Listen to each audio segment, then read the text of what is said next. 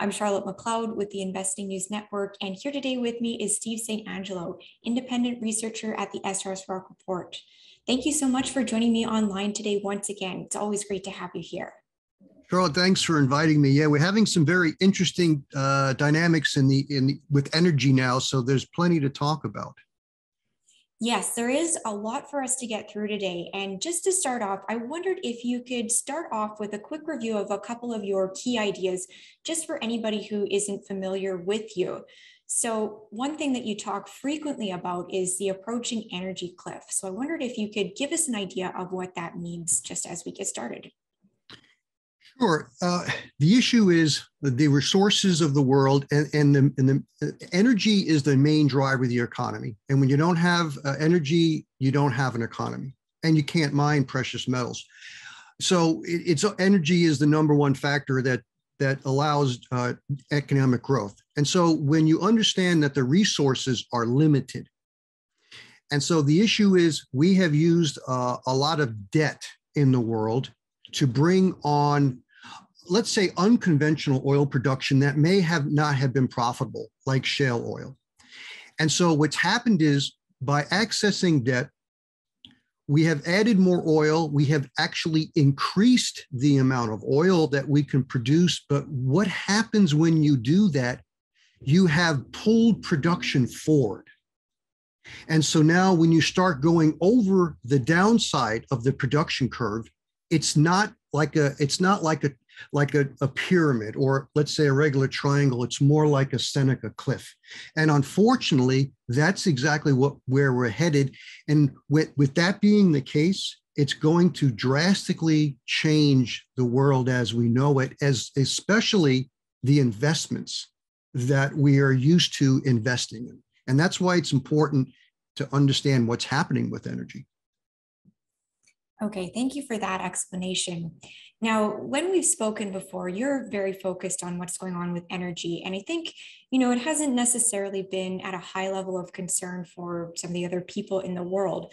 But now things, at least I sense that they're starting to change a little bit. And one thing that's getting hard to ignore is rising oil prices.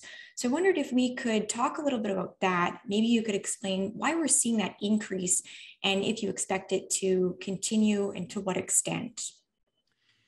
Yes, the reason why, Charlotte, we had the big increase in the price of oil in 2008 was due to the peak of conventional oil production that started in 2005. And so what happened was we were reaching the peak of this conventional oil production. And then all of a sudden the price shot up over to $140, $145, and then it crashed 6 months later, and then it started going back up. And then we had the high oil price, which brought on unconventional. And so now it seems as if the world is now getting ready to peak in the unconventional. And so before the pandemic, the world was producing a little more than 100 million barrels of oil production per day. We had the big shutdown during the pandemic, and now the world's producers in the Middle East and elsewhere are trying to bring this production back online, but it seems like they're having difficulty. And so we may see more production growth, but we're not going to see the production growth that we had from 2008 since the last financial crisis to 2020. And most of that production growth, and there's a chart, most of that production growth, 82% of it was from the United States. And that was the shale industry.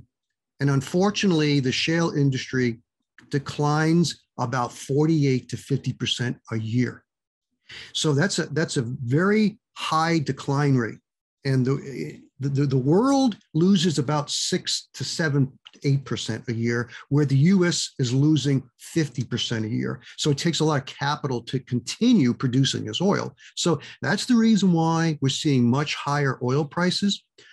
Shale, the US shale production may continue to increase for a while, but even the Permian, which is the last growth field in the United States, that is likely going to peak here within the next year or two. And I forecast that by 2030, we're going to see a substantial decline in US shale oil production. And so when we understand that the US shale was the growth in the last decade. We're not going to have that this decade. Then traders are starting to figure that out, and we're seeing this take place. I call it the energy cliff because people need to look at the energy storage levels around the world, whether it's natural gas, whether it's oil, and you're noticing that they're declining, even though throughout the year, like in Europe, they can go up and down. Natural gas inventories will fluctuate during the seasons. But if they continue to trend lower, that means we have reached this, that I call it the energy cliff or peak of production of not only oil, but of also natural gas and likely coal soon thereafter. Okay. And, you're talking about what's going to be happening in 2030. One thing you started to explain to me just before we started this interview is some people see this upcoming decade as perhaps being another roaring 20s. You don't have that opinion. So maybe you could go into that and explain what you're seeing there as well. Yeah, I have a chart because there's this idea by the techie people now. We're going to EVs and green energy and cryptos and Bitcoin. And basically, I hear a lot of the analysis that Bitcoin is going to solve all our problems. If that'd be great if it really did. Unfortunately, I think high technology is going to get into serious trouble because high technology is a massive consumer of energy. So when you say we're going to use more technology, basically what you're saying, we're going to use more energy. And when energy gets into trouble, so it will technology. And there's a chart that I have showing US oil production by decade from 1910s to 2010s. And we could see from 1910s to 1920s, oil production in the United States increased 154% to 2 million barrels of oil production per day. And we have to realize in the 20s, 30s, and 40s, the US was the Saudi Arabia of the world. In 1940, the United States was producing 70% of all the oil in the world. So if we look at the little table in the chart, it shows the global car production. In 1924, the US was about 3.6 million cars, vehicles. This is in thousands. In 1928, it was 4.3 million. The rest of the world was produced 10 to 15% of the cars that the United States produced. So when you brought all this oil on, we had all these vehicles. And when you have all these vehicles, Charlotte, you need roads, you need hotels, you need restaurants, you need all this supply infrastructure. So the roaring 20s was due to the massive increase in oil. It wasn't American ingenuity. If you didn't have the oil, it wouldn't matter how ingenious you were, you wouldn't have had the roaring 20s. And unfortunately, what I see taking place this decade, we're not going to have a large increase in oil production. So unfortunately, we're not going to have another roaring 20s. I think actually we're going to start by 2025. That's my year when the world is going to start going over the energy cliff. So it's going to be actually much different than most people realize. Yeah, and we'll talk in a moment about what that post-energy cliff worldwide might look like. Before we go there, you started to talk about natural gas, and I think this is another thing that's getting a little bit hard to ignore. We've seen in Europe some supply energy problems over there, and I think that's related to natural gas. So I wondered if you could talk about what we're seeing over there, and maybe because this is topical, a little bit about the Russia-Ukraine situation and if that might have an impact as well. There's three dynamics taking place, Charlotte, and I've got a chart. The one most important dynamic is the weakest link in the world is Europe when it comes to natural gas. Because when you look at their production minus their consumption, they need to import the most natural gas as a region compared to the rest of the world. And according to the data in 2019, it was almost 31 billion cubic feet a day that Europe was relying upon. Asia Pacific, which a lot of that is China, comes in second at 19 billion cubic feet a day. And where are they getting most of that natural gas? Actually, some of it from North America, most of it from Russia, which Russia is the biggest surplus of natural gas. That's why they export a lot of it. So the second issue is that they have been moving away from coal and nuclear, and they're adding wind and solar. That works only if wind isn't intermittent, and wind was very intermittent last year. And they had a very cold winter, and wind underperformed in the summer. So they had very low inventories going into the winter this year. And now they're at record low levels. A year ago, they were at 42% where they should be. This year, they're at 32%. And so now this is the problem. Europe is getting their inventories of natural gas are falling. And we have to understand, even though Russia, there's this Ukraine issue, Russia is still sending all the long-term contracts of natural gas to Europe. They send every bit of that. What they aren't sending to them is what's left over, and they're sending it to the highest bidder. And that is in Asia right now and in other places. So other places are outbidding Europe. That's why they're not getting as much natural gas. And lastly, the world is consuming so much of this energy now, especially China. Everyone wants more natural gas. There's just not enough of it. And so again, when you look at Europe, Europe is the weakest link, and they're the ones that are going to get into trouble first. But as time goes on, Charlotte, I see more and more countries get into trouble with natural gas because we have transitioned away from coal and nuclear, which were very stable. And now we're moving more towards, I call just-in-time energy production, which is natural gas, wind, and solar. And when wind and solar don't work as well as they're supposed to, when the wind stops blowing and the sun stops shining, you have to use natural gas to balance it.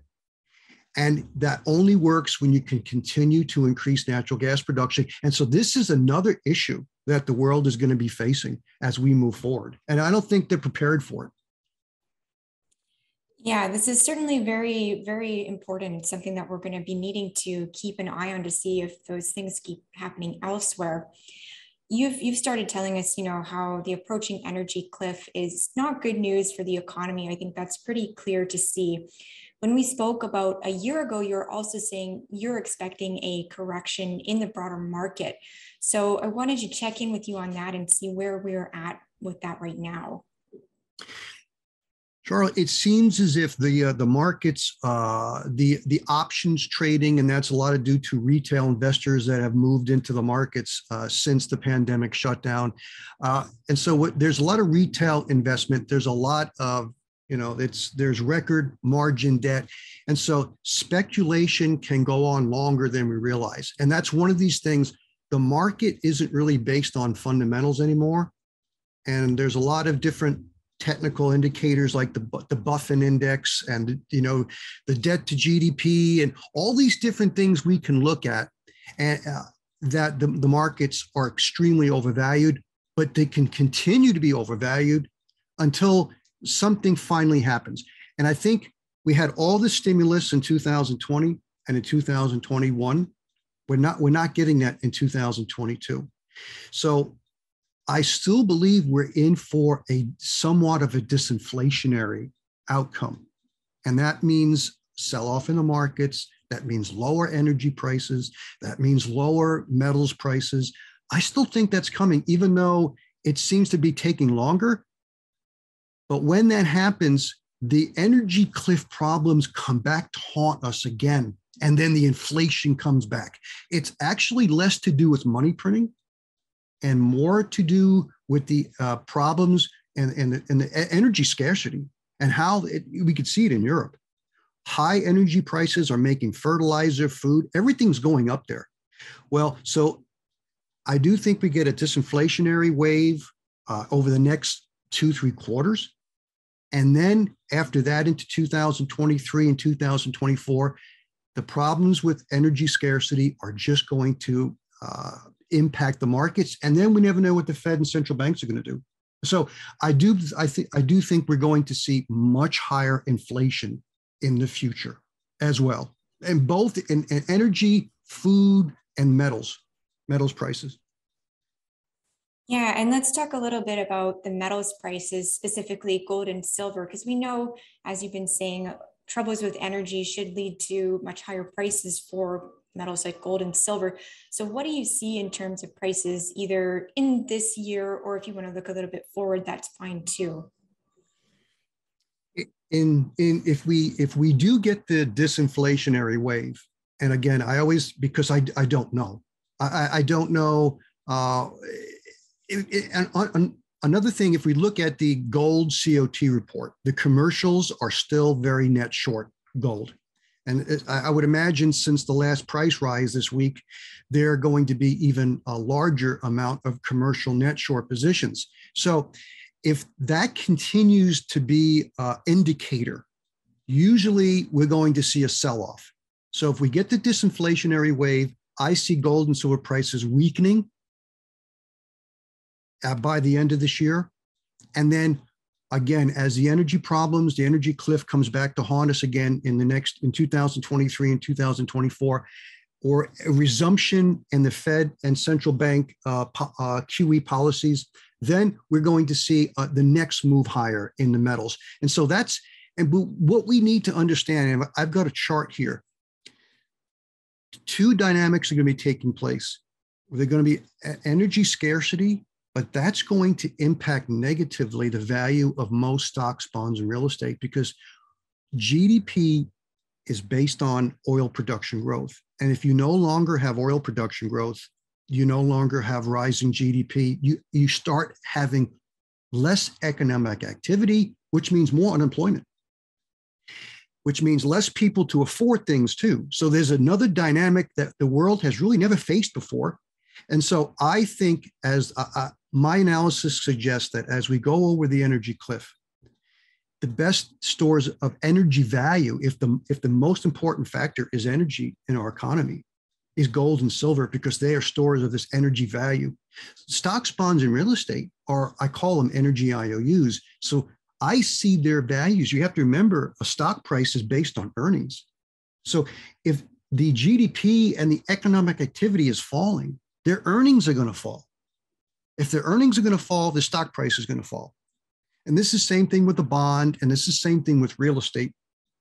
And so that's why I'm a very big believer in the precious metals, due to the energy problems, disregarding whatever the Fed and central banks do, because at some point in time, they're going to lose control. And that's when I see a lot of investors and even institutions move into gold and silver in a much larger way. Yeah, it's very clear how gold and silver could be helpful in preparing for these scenarios that you're mapping out for us. I wondered if there are any other tactics that you're using aside from gold and silver. Is there anything else you're looking at? Uh, there's diamonds are another investment potential, because they're rare. It's like you can put 80 ounces of silver in your pocket compared to 1 ounce of gold, and you could put a fraction of an ounce of diamonds compared to many ounces of gold in your pocket. So diamonds may also be another hard asset to protect wealth in the future, because there's only so many diamonds, and diamond mining is also going to peak and decline. But I think the issue we saw during the pandemic, Charlotte, is there was people, I call it the exodus from the big city, because the lockdowns, people said, I got to get out of the big city. We saw this in Europe. We saw this in major cities in the United States. So people, they started buying real estate out in the suburbs. Well, I think this is going to continue as the energy cliff gets worse. I think we're going to see people move to the rural areas, or let's say outside the suburbs, to modest homes in the country. I believe real estate values are going to decline. Most real estate values, commercial, suburban, residential real estate, warehouse real estate, all that real estate overall is going to lose value. Where I see it holding value and increasing in value are real estate homes in the country, because there's not that many of them. Most of the world has moved urban. And unfortunately, I hate to be a party pooper, but when we go to a new energy scarcity, that's our new economy, the urban areas and suburban areas, dense suburban areas, are going to be very problematic. And so that is where I see people either looking to invest in or moving to in the future. And I think that's going to increase as time goes on. But I do see a mass exodus, especially in the later 5 years of this decade into 2030. Okay, that's very interesting. As we're finishing up here, I promised we would go back to the question of what a post-energy cliff world looks like. So I wondered if you could go into that.